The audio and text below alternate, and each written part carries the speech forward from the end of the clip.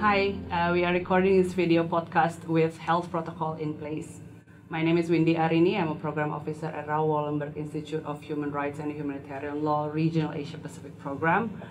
Our video podcast will focus on research finding on localizing human rights in the context of SDGs and promoting the importance of public participation in local governance. Here with us today is our next resource person or partner, Dr. Sylvia Yazid from the University of Parahyangan, Bandung, Indonesia. Please tell me a little bit about yourself first and then your role in this research. Okay. My name is Sylvia Yazid. I'm currently an associate professor at the International Relations Department of Parahyangan Catholic University. Our institution is the cooperation partner for this research project, and I'm the leader of the team. My team includes two other lecturers, Mireille Marcia Karman and Rizky Widyan, and we are also assisted by two students, Tiffany Angelica and Salsabila Dwi Putri Perbatas. Great. Let's discuss the first question. So this research is focusing on localizing human rights in the context of SDGs, with particular emphasis on gender equality and the environment, which later served as the backbone of the handbook on localizing human rights that we work together with other partners as well. Can you tell me a little bit about your research? Okay, so we decided to focus on the localizing efforts, which are conducted through a local development planning process, while acknowledging the importance of the bottom-up approach. And based on our previous research, we believe that for the case of Indonesia, particularly Bandung, an analysis on localizing the human rights in the context of SDGs should involve an understanding of how the initiatives exist within the local governing mechanism. Therefore, we focus on the so-called Musrenbang, Musyawarah Perencanaan Pembangunan. It is actually a multi-stakeholder consultation forum for development planning, because through the setting of development priorities, we can observe whether human rights and SDGs have become parts of the process and have become the basis in setting the priorities. We tried to identify who were involved. Are women there? Were they active, for example?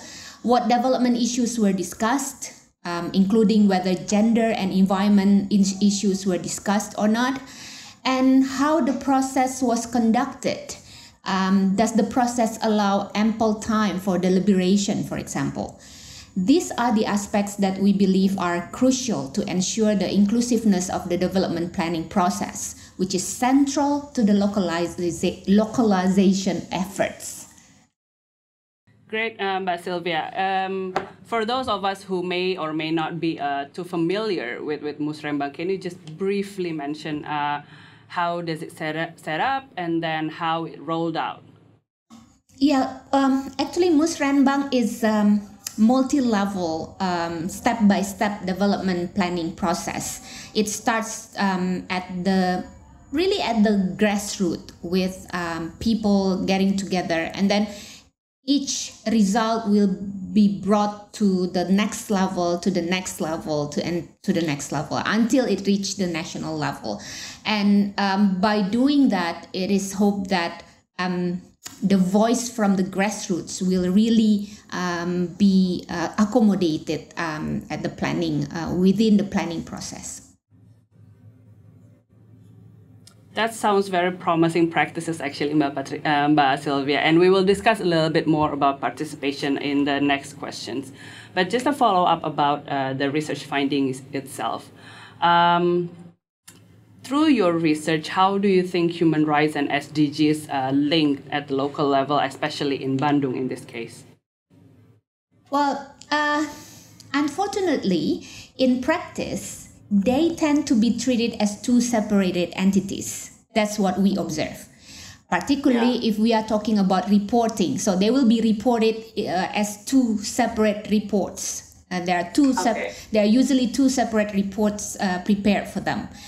While in fact, SDGs were formulated in accordance with human rights principles, right? Indeed. Yeah. Yes. So more specifically, it deals with implementation of human rights principles to answer today's challenges, such as poverty, environmental degradation, gender equality, diseases, you name it. There are many of those kind of issues.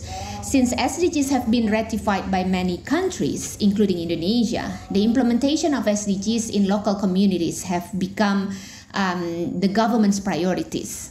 So the localization of SDGs at the local level is believed to be the main force to increase the quality of human rights fulfillment for the people, since realizing SDGs equals to realizing human rights principles, basically. Indeed. Yeah.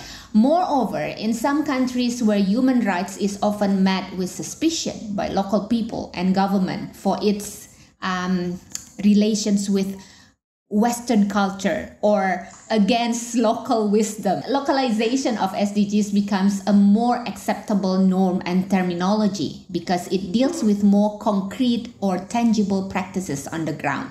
So I can say that SDGs should be used as a way to put human rights forward. So that's what I think so far. Okay, that's an interesting fact, actually. And just related to more, your experience or your knowledge captured in this research. In your opinion, what do you think? Why do you think local government should focus on localizing human rights in the context of SDGs? Well, first and foremost, it is the local government's main duty to develop the city in a way that fits the needs of the city residents. Exactly. Right? Fulfilling human rights and SDGs make them closer to fulfilling such duties.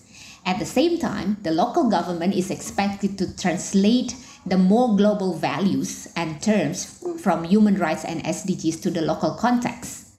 And in our previous research, we found that the local residents understood the essence of a number of human rights and SDGs, but they had no idea that what they understood was actually part of human rights and SDGs. As an illustration, a local citizen stated that the terminologies in the human rights and SDGs are still foreign to them while they are actually doing it, where they are actually demanding it. During the webinar that we conducted in January 2021, we circulated a survey in order to obtain the citizens' and public officials' understanding on human rights and SDGs. The result of the survey showed that there are different levels of understanding between the general citizen and the governments about human rights and SDGs. Thus, there is a need for a simplification or translation of these terminologies in order for the people to understand human rights and SDGs. This also indicates that the local government still needs to create more inclusive human rights fulfillment programs. Moreover, the head of the city planning agency stated that although there is an understanding of human rights among the citizens, the local government still needs to improve the human rights literacy level of both the citizens and the local government officials. Okay, Sylvia, let's go a little bit deeper to the research itself. Well, part of your research is about the existence of legal framework on human rights and SDGs at the national and city levels. How do you see this practice could support the efforts in localizing human rights in the context of SDGs? Well, we found that the existence of a legal framework is essential to ensure the government's commitment to fulfill the human rights obligation. Moreover, it also makes it easier for the local civil society to monitor and evaluate the government's efforts to fulfill human rights obligation because, there is a basis to it. And our findings showed that compared to a mere political commitment, such as a declaration, legal frameworks on human rights at the city level have more impact and are more readily acknowledged by both the society and the government.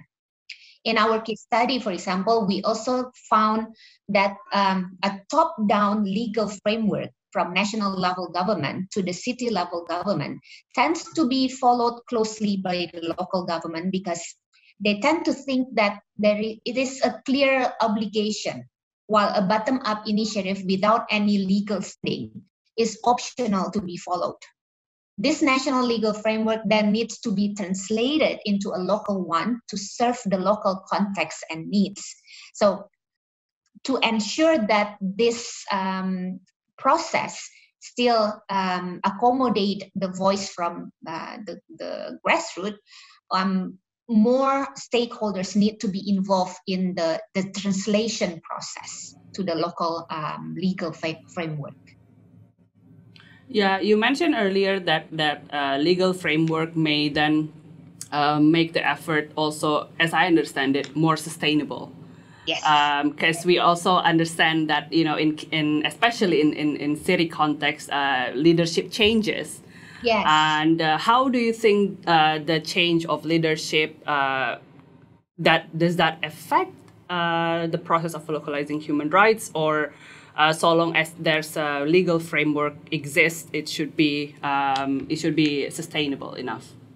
Yeah, that's interesting. I mean, within our conversation with the local governments, whether it was in Bandung or in other forum that we attended, and even when we attended an international forum like the World Human Rights City Forum, the word leadership always come up, and it come up as a potential factor to put this effort forward, but it also came up as a concern that when leadership change, there is a possibility that this effort might be put aside. Exactly. So yeah. One of the strategy made by another human rights city in Indonesia was to, as soon as possible, when you know, like when the hype is there, is to secure a local legal framework. So whenever the leader move on to another position, this legal framework can guarantee the sustainability of this effort. So that's what they suggested. Yeah, that's also an interesting factor, isn't it? Like to create a more sustainable mechanism, not just the legal framework itself, but also in some other cases, like in other cities in Indonesia, they even develop a task force on human rights, or like the Gwangju case, they have an office on human rights and democracy. Yes. Yeah, I think that's Exactly. also yeah.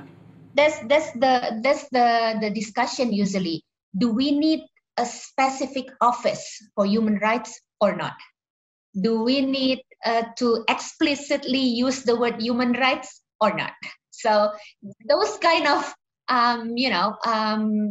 searching mechanism of the right formula, the right mechanism for this localization process. But we believe that it really depends on the context, the local context. Yeah, it is really depending on the context. However, as we understand it, as you mentioned also earlier, that states do have responsibilities on human rights that they have to fulfill. And just one question leading towards more about the participation of public in the cities. From your research, you explain quite extensively on public participation in local governance and using different models thus far in Bandung, for example. Can you briefly elaborate on that? Yes, so we found that in Bandung, the Musrembang, the multi-stakeholder consultation forum for development planning, has a potential to increase a public participation, particularly when we are talking about a densely populated area where you cannot invite everyone to do the planning, right? It can be considered as a way or mechanism to ensure an inclusive public participation within the city development planning and to some extent implementation. Musrembang is also legally regulated at the national and local level. And based on the regulations, the people are able to participate in the formulation of the development plan and also support the monitoring and evaluation process of the implementation of such plans. Public participation in Musrembang is a requirement, and such participation has to fulfill the principle of representation of all elements within the society. The conduct of the Musrembang is a reflection, therefore, of participatory and dialogical deliberations by the government and the community. Because of this requirement that it needs to involve everyone, it needs to involve all parts of the society. So the meeting cannot go on without that. So it is potential to be used as an inclusive process. Okay, you put quite an emphasis on the word potential. Do you think there's still a room for improvement in Musrembang or other models that you found, really? Well, the thing is, we always see implementation as a challenge, right? The mechanism is there, the requirement is there. It is, again, up to the people to actually implement it how it was designed. So yes, I'll leave it there. Okay, but so it's quite subtle that you mentioned there is a room for improvement, of course.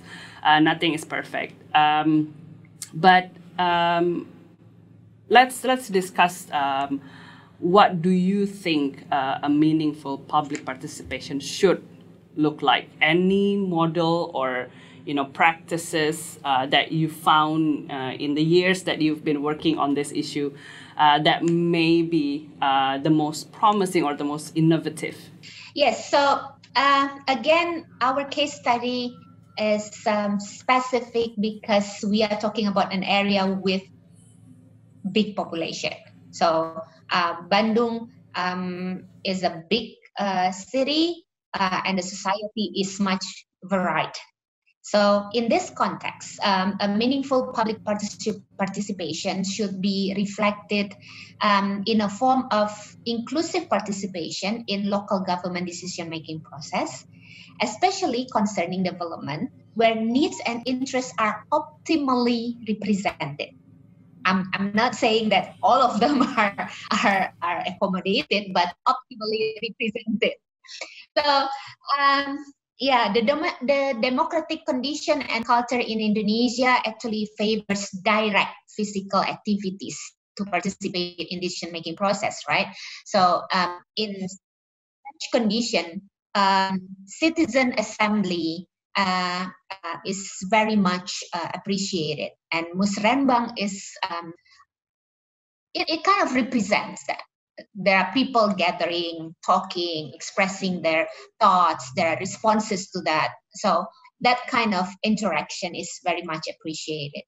So Musrembang is actually an annual forum for deliberation between stakeholders, which is carried out in stages, starting from the lowest political community meetings at the Rukun, we call it Rukun Warga, so it's actually just a neighborhood, something like that.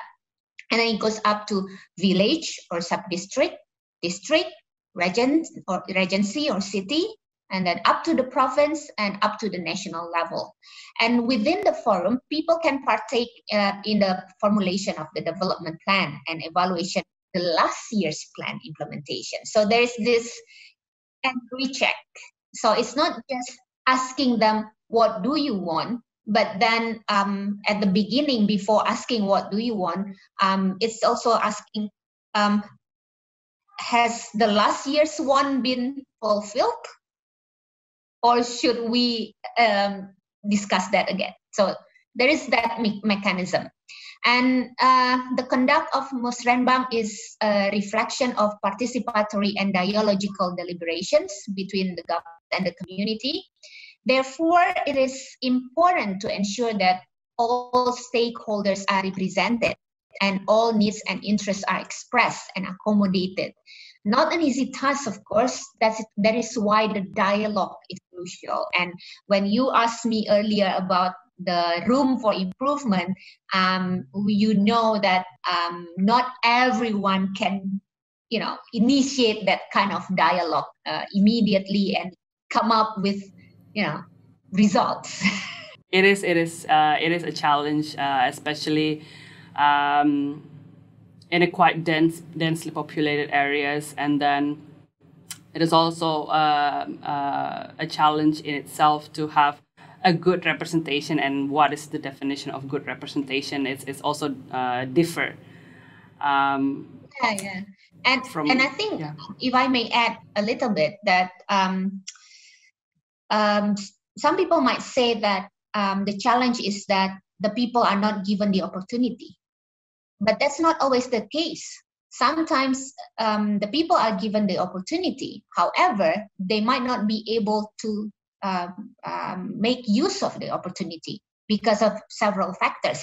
And education might be one of them, or ability to publicly express what they want. That might also be a problem. So I would suggest that we don't see it as a one-way problem, more holistic, like everyone needs to contribute and everyone needs to prepare themselves to contribute. Yeah.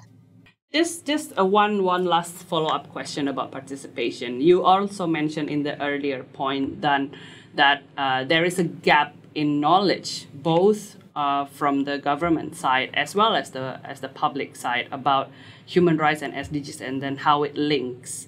We can then relate to your just now you're pointing out maybe the people themselves may not have sort of sufficient knowledge or awareness on this issue. How do you then tackle this issue, or how do you suggest the local government or NGOs or universities can address this issue to sort of empower the public participation even more? I think it's constant improvement. That should be part of the strategy. Let's take this current pandemic situation as an example. For example, everyone was caught off guard, of course, and the Musrembang activity has been slightly disrupted due to the inability to have a physical meeting. Like I said before, we really appreciate physical interaction, right? Like we can see who we are talking to. They are listening to us. So it was immediately switched to hybrid mode. Not online, not full online, but hybrid. Then it requires additional infrastructure, such as computer and internet connection, as well as additional skill, which is digital capability, including how to moderate a discussion in a hybrid mode. That's already challenging, right? So they tried it. So it shows that the city quickly adapt to the situation by providing required infrastructure. So Bandung is quite proud of the e-Musrembang process, online meeting facility. But the quality of the infrastructure could be further improved, of course, so that no one is left behind by the rapid change triggered by this pandemic situation. And more importantly, the residents' digital capacity needs to be improved as well, so that the use of the internet to replace the physical assembly does not create accidental exclusion for some of them. Instead, digitalization should be used to enhance the level of inclusiveness, because presumably the online assembly can provide more space, right? We should see it like that. And other than that, we also see the current practice can have better conduct, especially in terms of the quality of the discussion. We found that there were cases of prolonged ceremonial introduction, absence of some key actors on both sides, whether the people or the local government, and also lack of feedback. So like something was expressed, but then there was no feedback to that. And these problems may reduce the effectiveness of discussion and hence the quality of public participation. So how to overcome this? I guess educating the people and the local government on what is considered or what should be a productive dialogue in terms of development planning. Okay, that was an interesting point that you mentioned earlier, Sylvia. I just want to direct the discussion a little bit to the handbook itself that this research is supporting. Why and how do you think this handbook could help or support local governments, particularly in addressing the different challenges that you mentioned earlier, be it gender equality or COVID-19, and as we are getting up to COP26, climate change. How do you see this would be supporting local governments? Yeah, so we understand that this handbook is not and should not be a definitive guide or solution to solve the challenges posed by COVID-19 and climate change or whatever challenges that we are facing in the future. However, we believe that steps suggested in the book can assist local governments in ensuring that decision-making and development planning process are inclusive because they utilize the human rights-based approach. Through this handbook, we want to emphasize that it is not enough to put the rights of the people as the orientation of city development planning and policies, or build activities and conduct activities that are assumed to be the needs of the people. We strongly suggest that such actions should be the result of the inclusion of the residents in the planning process, not just putting them as the end goal. By involving the people, they can have more say in what they want and need for themselves, and hence will better fulfill their rights. At the same time, the suggested steps can be considered as ways to educate the public in terms of setting their development priorities. In one of our conversations with the local government officers, it was stated that there were cases where the residents seems to demand what they want instead of what they need, what they actually need during the forum. Hence, it is also the government's responsibility to separate the needs from the wants and gradually trust the residents' ability to understand their own needs. So they can separate them from their wants by themselves and discuss their own needs with the government as equals. So we believe this handbook can help in changing the mindset. It can help in initiating and scaling up the meaningful collaboration between local government and the public. And other than that, we also believe that this handbook can be a guide to strengthen the relations between the local government and the society. By doing so, the city will be better united in facing challenges such as the impact of pandemic or climate change, which require collective action rather than relying solely on government's action. It was interesting, just a little bit, the point that you mentioned earlier, that local governments and the public should come as equals, and I think that's an interesting point there. That yes, indeed, the government and the public needs to be at equal in terms of setting up local priorities, for example. Just one last question. Is there any other points from your research findings that you would like to highlight in this session? Yeah, I think I've mentioned it a little bit at the beginning, but I would just emphasize it again that our findings show that in the case of Bandung, and maybe this might be the case in other cities in the world too, that the localization of SDGs and human rights should be a mixture of top-down and bottom-up approach. That's what we believe so far. The top-down initiatives lay the normative foundation for human rights and SDGs norms. That's how it works. And they also serve as the arbitrary power to ensure that the produced policies and programs comply with ratified international norms. So it's like a bridge from the global level to the local level. While on the other hand, the bottom-up initiatives through mechanisms like Musrembang, for example, serves as the deliberative arena where every person can participate or be represented in the decision-making process and realize their political, social, and economic rights. So it's like meeting at the middle. That's what we would like to put to the universe.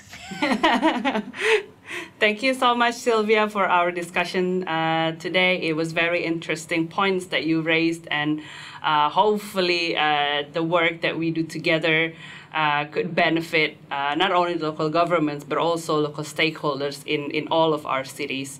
Thank you again, Sylvia. Have a good day.